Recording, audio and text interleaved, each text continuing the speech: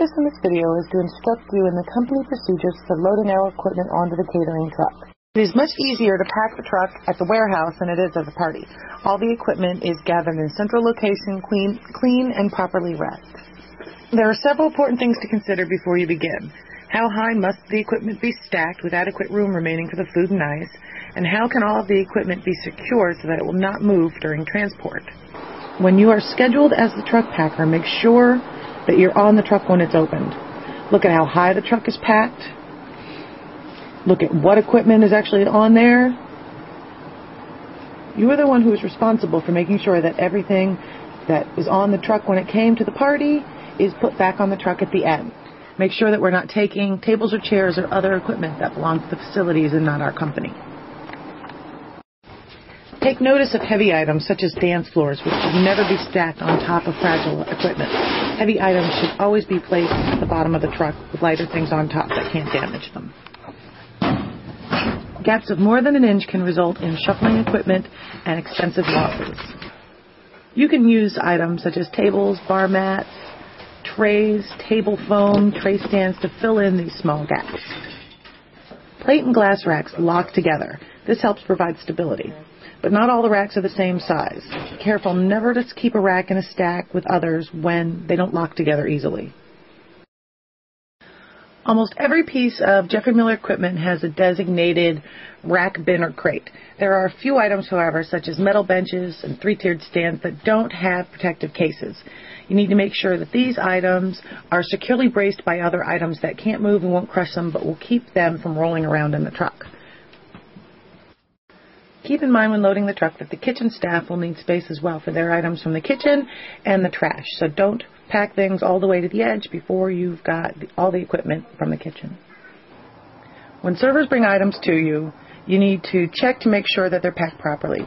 You want to check the wooden boxes, make sure the silver trays are in there. If they're wooden boxes for silver pitchers, open them up, make sure they're in there.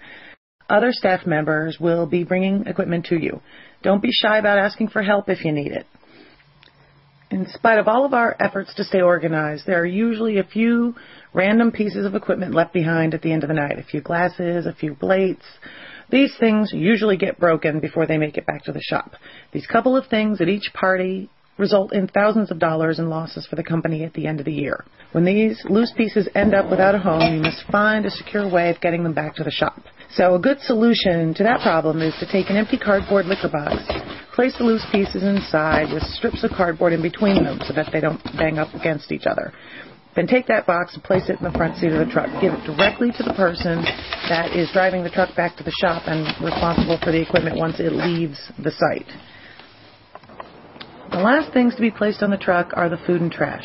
These things are unpacked immediately when the driver returns to the shop. Before you close the truck at the end of the night, take a look around, make sure that there's nothing left behind, nothing that's been forgotten.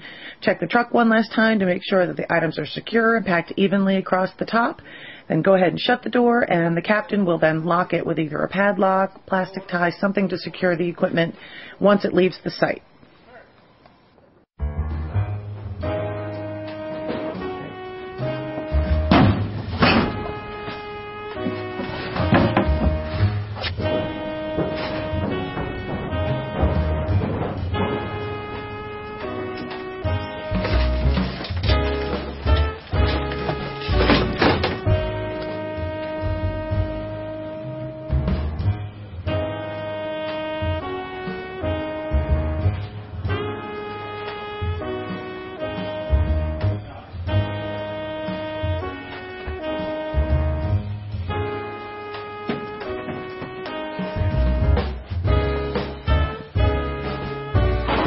Getting on the truck, every time you have something to go on, put as much as you can on first.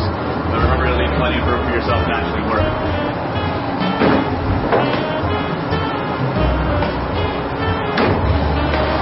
Check as many racks as you can to make sure they are full.